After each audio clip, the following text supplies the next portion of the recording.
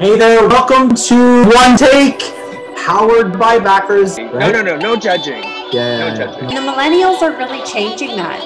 Is charm. No. All success begins with desire. I feel like I'm on fire right now. OMG, baby, tell them. Hey there, welcome to One Take, powered by backers. I'm Justin Fox. I'm joined here by Jeff Clark with Favoland. Jeff, thank you very much for joining me on today's show. Thank you so much. Awesome. So let's jump right in. People may or may not know you. You're the founder and CEO of Favoland. You're currently raising capital on the Backers platform. So if people want to check that out, the offering is live on portal.backers.ca or just backers.ca. Check out Favoland, favoland.com.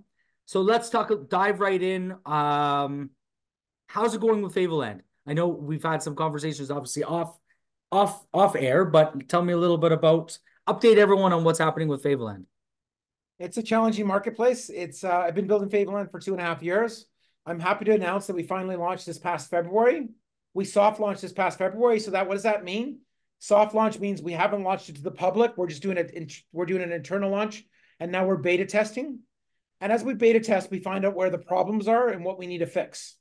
So we've discovered that we pivoted a few times to build our ingredient database and rating system, and it really is not working. So we realized there's a problem here.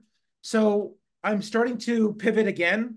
This will be my third pivot. Now we're pivoting to building an AI-driven beauty ingredient database and rating system.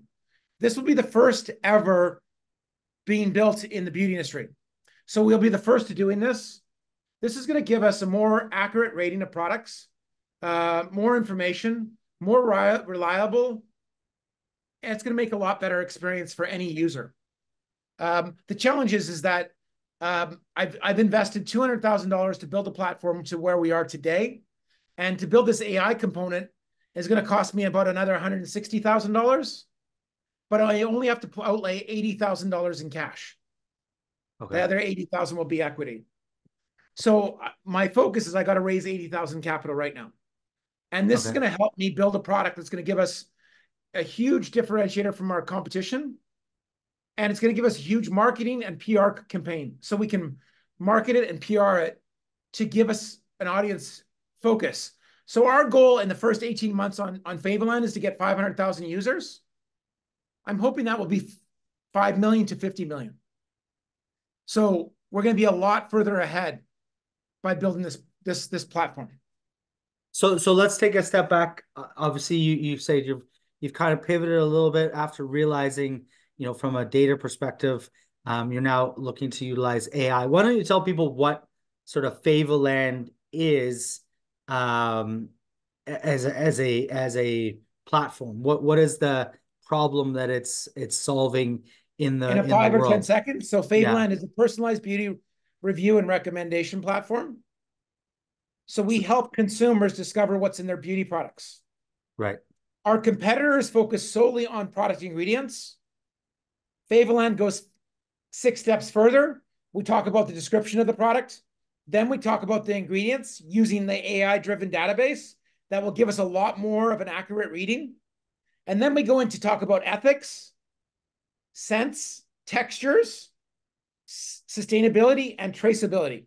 So as a consumer, you get a lot of more information to help you make a decision that product aligns with your personal needs and your values. Right. Okay. So so beauty product, essentially reviews and ratings. So people can understand, how what they're putting on their skin or in their bodies is potentially going to affect them, right? And you mentioned a few different reasons maybe that people might be concerned in the past. In the beauty industry, unfortunately, the beauty industry is a $750 billion industry. It's not regulated globally. Right. Every country has their own restrictions. Europe does the best job. They ban over 3,000 ingredients that go in beauty products. Right. You get to the USA, and they only ban 30 products. Exact same products, exact same ingredients, going to human consumers. Europe bans 3,000, USA bans 30. In Canada, we up the ante to 600, but it's still a far cry from 3,000. Right. So most of the products sold in North America are carcinogenic, endocrine disruptors, If you're pregnant, they could give you a miscarriage. They'll give you rashes on your face, red marks on your face, pimples on your face. There's a lot of things that can happen in Right. our climate because they're not regulated. It's interesting. I mean, we've talked about this a few times, that this just sort of popped into my head. These manufacturers are obviously manufacturing the products for both markets, correct? I would Correct. assume. And So they have a so different ingredient combination for both right. markets. What like I mean, not that we can rely on corporations So in United to States, that yeah. product costs $2.50 to launch, but in Europe, it may cost $4.50. So So they because the save costs, $2 a right. unit to launch it in America because they use cheaper quality products. That's why I was wondering, what is there an incentive for them to still continue to use, arguably harmful ingredients in North America? But obviously there is. That's the idea. I'm going to tell But you, the United States is, unfortunately, the United States makes money off disease. So they're not looking to right, prevent this from happening. right.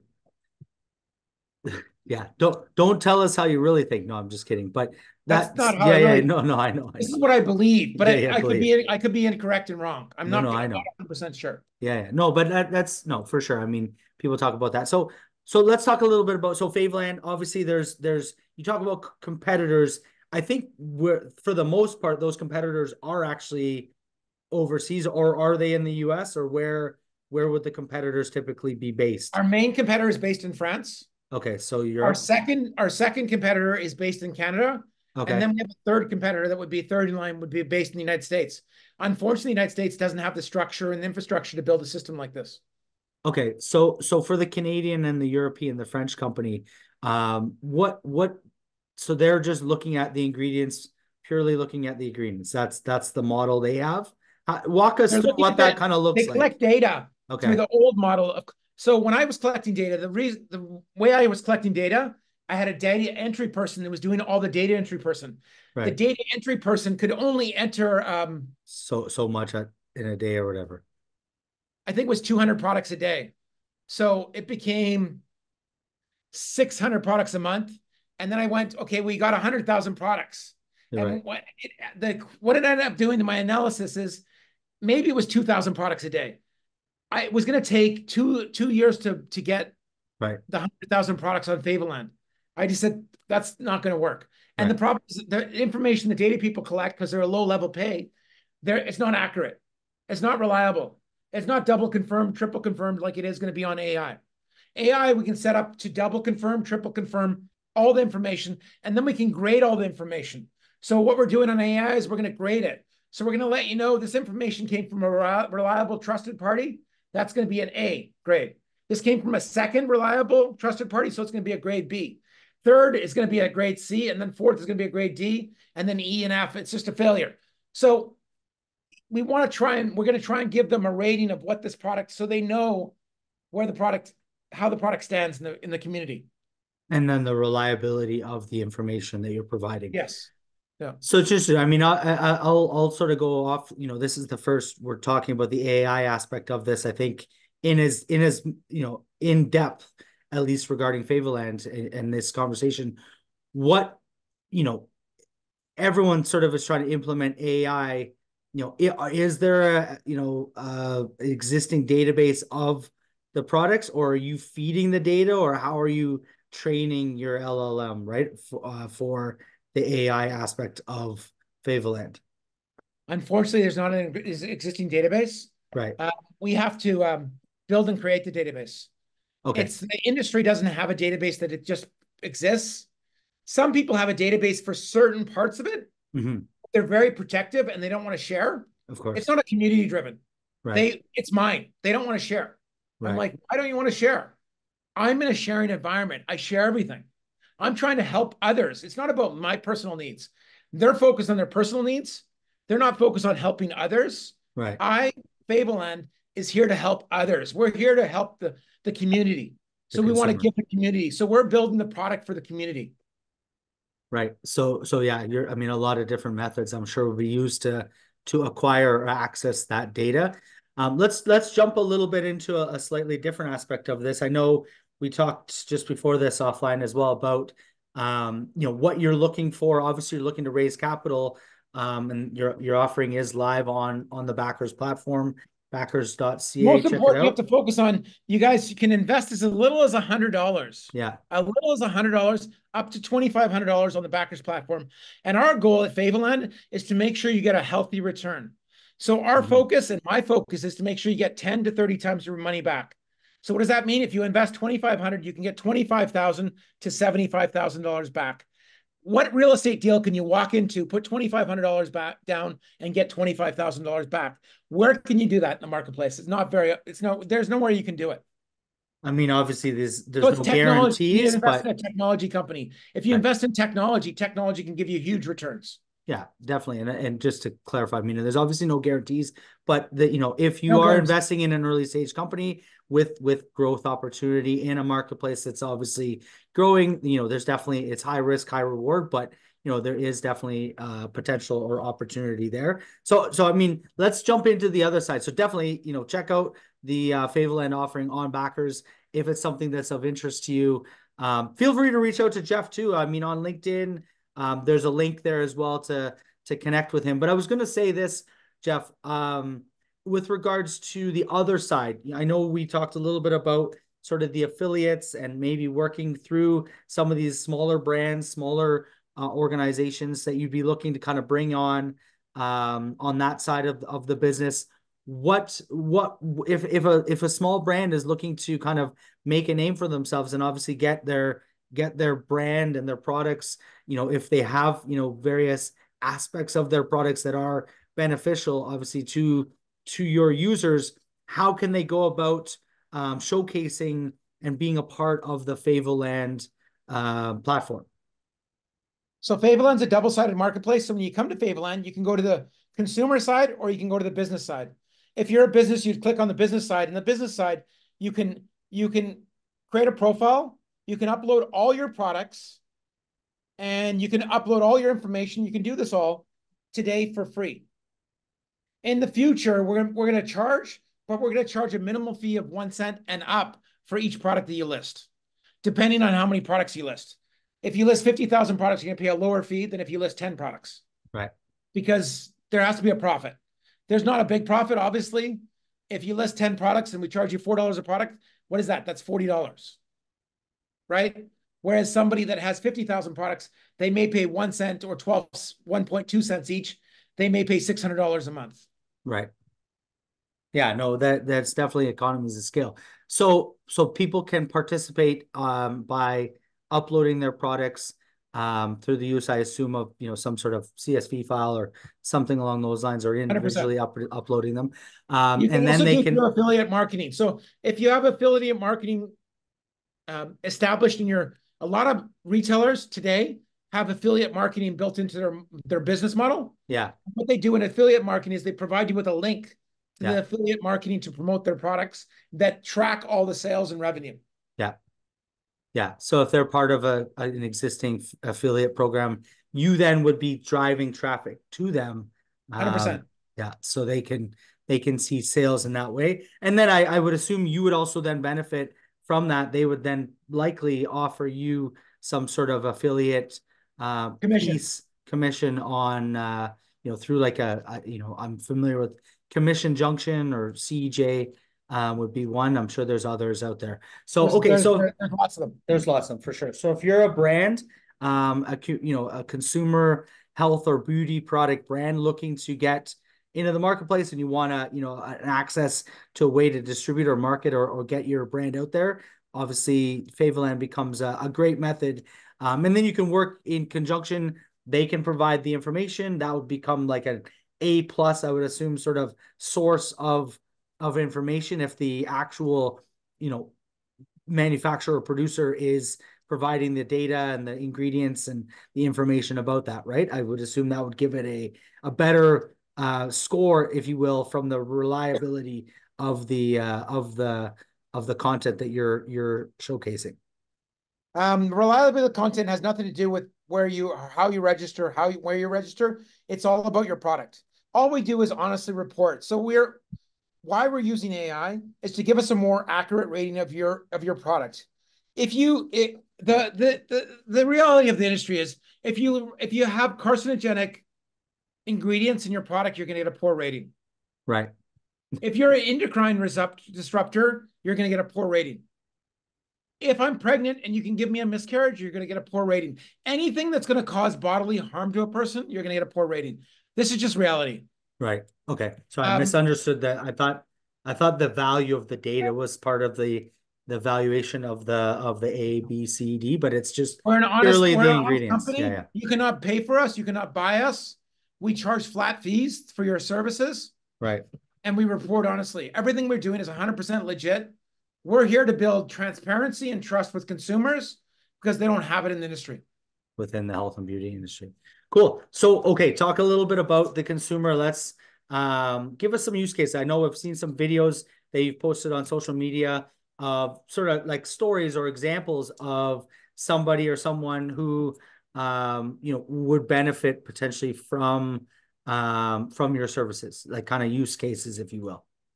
So first thing we do is we focus on people that have skin issues. 1 in 3 people in North America have a skin issue. In North America, that's Canada, USA, that's 130 million people. In the USA alone, 80 million people have allergies. Now we have 210 million people with skin issues or an allergy. If you have a skin issue or an allergy, you're going to go online to do research to make sure you're not going to elevate your issue. You're going to reduce your issue. Mm-hmm. And that's where the Favorland platform will help. The next thing that we recognize is that there's people with religious beliefs. Right. The biggest religious belief is Muslims. Muslims only can eat halal food. What about Right. their beauty products? Well, they got to be halal certified. That means made with specific ingredients that are processed a certain way that have halal certification. So that in the United States is only an 8 million person market, but globally it climbs to 2 billion people.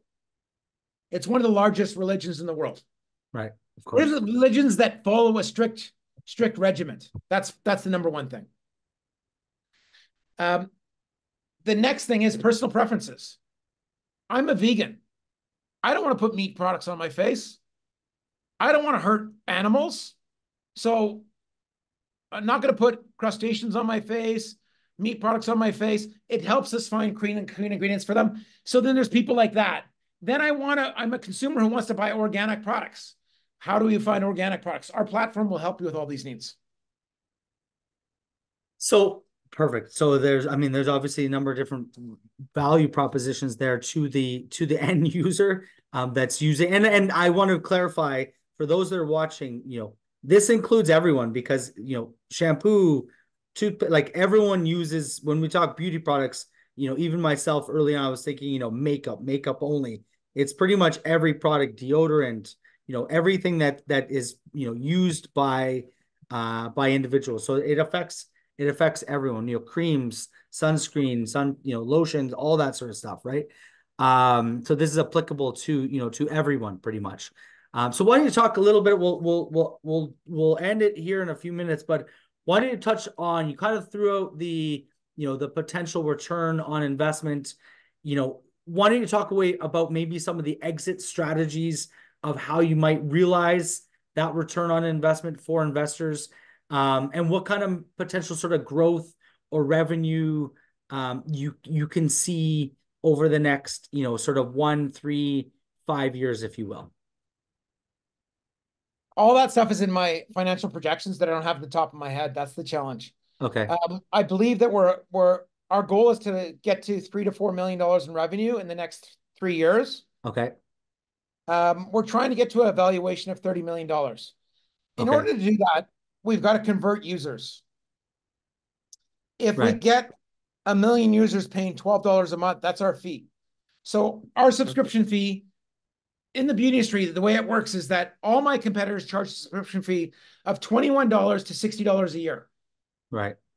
At Favorland, we've chopped it down and said $12. We don't want to make this absorbently expensive. We want to make it easy for people to purchase. So we said we're going to make it $1 a month, $12 a year.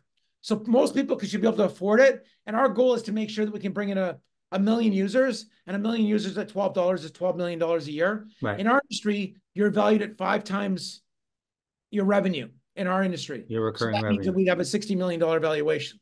Right. So if you had an investment at our valuation today at $3 million and it's now $60 million, you would be getting 20x. No, you'd be getting 60 times your revenue. So At 30 times, at 30,000, 10 times revenue would be 300,000, right? And at 30 times, it would be 900,000. You'd be getting a lot more. You'd be getting like 1.8 million off your $30,000 investment. Right. So definitely there's a huge opportunity in the marketplace. There's obviously, it seems as though no one's doing this currently, and obviously the AI component, will allow you to scale that sort of to all brands, all products, much more quickly. Cool. So where can people As we find go you? back to the AI, Yeah. let's just talk about a little bit more about the AI component. Yeah. So I'm hiring these AI developers for 6 months. The first phase is the AI beauty ingredient database and rating system is going to take 3 months. That's the biggest phase. Right. And then after that, we have 6 more phases that we're going to build in AI. So we're going to build a total of 7 phases in AI in the next 6 months. And we're going to launch them all in the Fableland. There's no one else in the beauty industry doing what we're doing in the market that we're in, which is beauty review and recommendation webs companies. Nice. So I mean, obviously you're somewhat revolutionary, right? In what you're doing. 100%. Yeah. So 100%. that's and Vancouver based. So I mean, we had you out at a pitch couple, maybe a month or so ago, 2 months ago, where some people were there, had some interesting questions as well. So we'll likely be doing that again soon. So stay tuned. Check out Jeff's offering on backers.ca. Go through, you can click through, check out Fableland. Can they check out fableland.com? I know you kind of did a soft launch. Is there anything they can Fableland.com. Go to Fableland.com. check it out? Yeah. Look at the back end, look at everything else, but just remember we're beta testing. Beta testing means it's not a perfect world. We're working on perfection. We're building it out for sure. Exactly. So, well, Jeff, I appreciate you joining me here today. I know we've got some other content coming out in the next couple of days. So everyone else, this is Justin Fox from Backers. Check out backers.ca. Invest in startups on backers.ca or raise capital. Jeff Clark from Fableland.com, founder and CEO. Thanks, Jeff. Appreciate you joining me here. Thank you. Awesome. I Have a good will, day. hold on. No, that's not what I wanted. Hey there, welcome to One Take, powered by Backers. Right? No judging. Yeah. No judging. And the millennials are really changing that. Is charm. No. All success begins with desire. I feel like I'm on fire right now. OMG, baby.